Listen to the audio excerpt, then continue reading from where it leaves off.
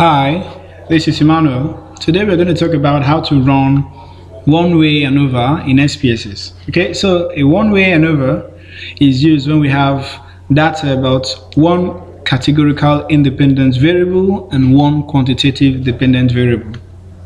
So for the purpose of this lesson, we are going to look at how fertilizers, different types of fertilizers, affect crop yields.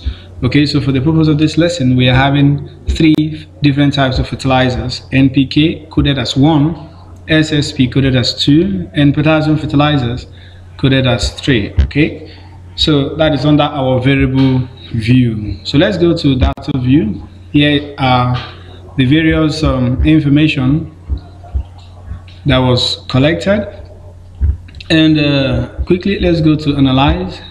Under analysis, under analyze, we go to compare means, then we go to one-way ANOVA. Now we are going to select the dependent and the independent variable. So how do we do that? The yields, the crop yields, are dependent on the type of fertilizers that are used. Okay, so we know that the yield, the crop yield, is the dependent variable, and the fertilizers used are the independent variable. And we should note that the independent variable should be at least 3 groups. So for this data, the fertilizers that are used are of 3 different types. Okay, so we go to our option. Under option, click our descriptive statistics, our homogeneity of variance, brownish faucet, and Welch test. Then we click OK.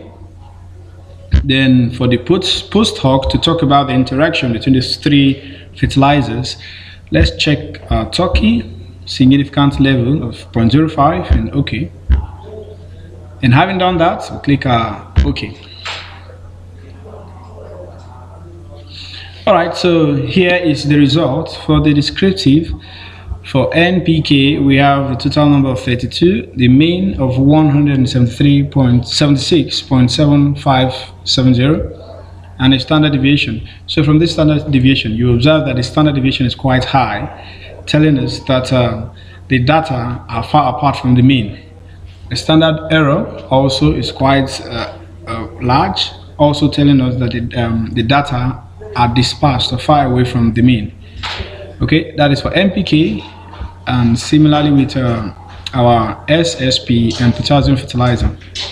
Okay, so for our test of homogeneity of variance, you observe that there is no significance. Here, this is telling us that there is no significance.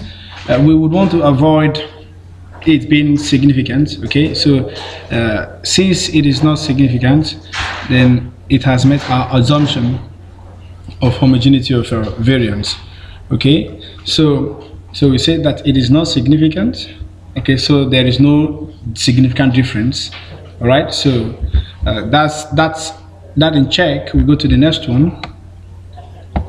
Here is our ANOVA result. We have the group between groups and within groups, and we have our F statistics and our p-value here of 0.001, which is lesser than 0.005. So we say that we reject the null hypothesis and say that there is a significant difference between the 3 fertilizers as regards the crop yields.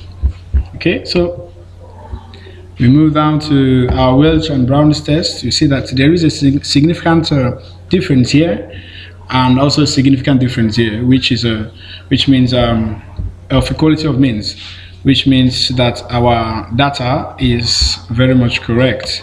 So for post hoc test shows the interaction between the 3 fertilizers. Okay, so for NPK and SSP, from the p-value here, there is no significant difference, but for NPK and potassium fertilizer, we see that there is a significant figure.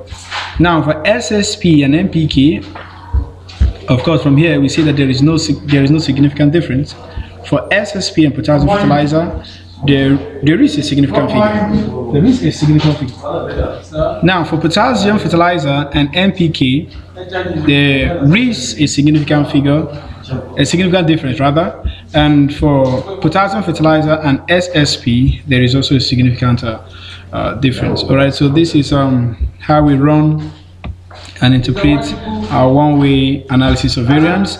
Thank you very much, and if you have any other question, drop your question in the comment section. Thank you very much and do have a lovely day.